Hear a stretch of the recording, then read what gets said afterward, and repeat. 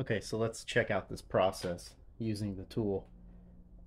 So the first thing we're going to do is obviously grab our valve seat here, and then the shims themselves go underneath. So we're going to start with the 30 thousandths shim, which is here.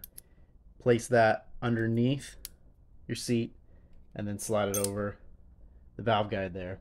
Then next you'll take the tool with the seat, or I'm sorry, with the retainer on top, slide that over, set that down. Sometimes it helps if you have a pin magnet. So we'll pull the valve up and using our locks here, set that down in there. Now, what we're looking for is between 1.7 and 1.72. And that's all based on the cam spec and what's recommended. So if you have a spring height that is too high, then it's going to cause the spring to be too tight, and that can cause an issue there. If you have it too low, then you can have it too loose.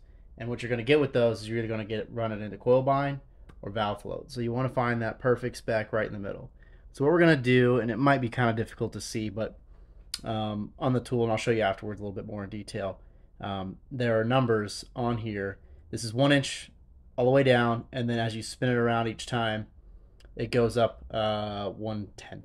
So we're looking for, like I said, 1.7 to 1.72. So all you do is you hold it here, and this thing's really nice and easy to use. I'm going to turn it this way so I can see. So there's one time around, so we're at 1.5, 1.6. There's 1.7, and I'm just barely getting to 1.7.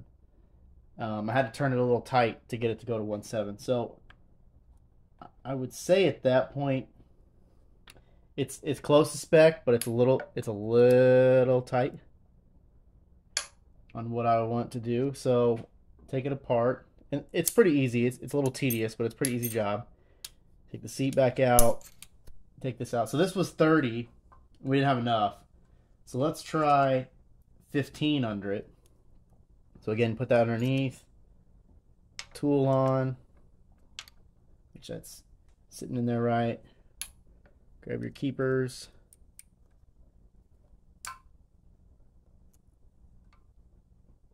Get those in there. Oop.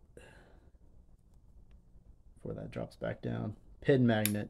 Definitely way to go. Okay, so I'll turn around again and let's see what we have. So there's 1, 2 times around, so we're coming up on 7. So there's 7.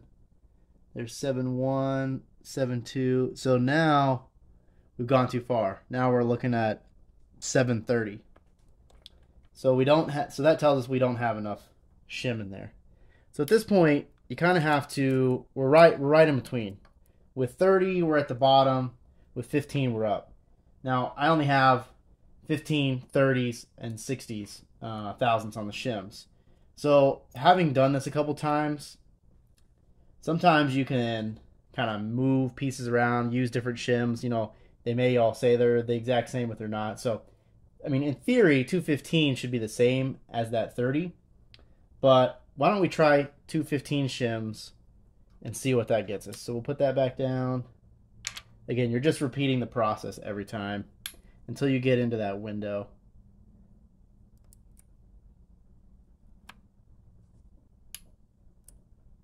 Okay, so let's try it again.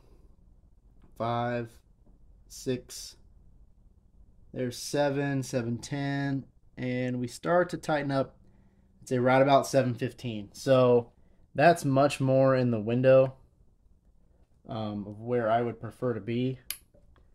So once you get that done, again, you got to take this off, pull the tool out. Now, crucial step, you definitely want to make sure you don't skip putting the valve seal on. I've done it before, got ahead of myself, got that all figured out. Next thing I know, I'm jumping straight over to putting the valve seal on. I'm sorry, putting the spring on, and completely skip putting a seal on. So the other tool I want to show you is the install. I've used sockets before in the past, like an 11mm. It works okay, but it doesn't fit perfectly on there. And the last thing you want to do is damage one of these seals. So there is a little spring you can see on here that holds this. So I always take the spring off just so I don't damage it. They're easy to take on and off. This is actually just for demonstration. This is a used one, so I'm going to take this back off. But it already has a little oil in it. Sometimes I like to put a little oil there. Slide that over the valve. And then the other tool, it's pretty basic. There's not much to it. Got this piece here, which all this does is just screws into the head. Like so. You don't even have to go crazy with it. And then this machined piece here. And so all it is you can see there's an opening in the bottom which fits over the valve and the valve seal, and it's machined. There's a step in there to really fit on it. So that just slides over there, and then all you have to do, take your favorite screwdriver. Yeah, and see, I even put that in too far there. You don't even need to go that far with it. Slide that over, and as you pull up on the screwdriver, just pushes right down on the valve. I think it went so fast that I didn't even realize it went on. Again, that was a used valve seal, so it's probably already opened up a little bit. Unscrew that, pull this tool off. Now your valve seal is down. Take the little spring, pop it over. Just push it on all the way around. Boom. And now from that point, you can go ahead and just drop your spring on. Top here, retainer. Use your tool, press the spring, and hit it with the keepers. And there you go. Keep moving on down. So these springs that are on here are the standard dual springs from BTR.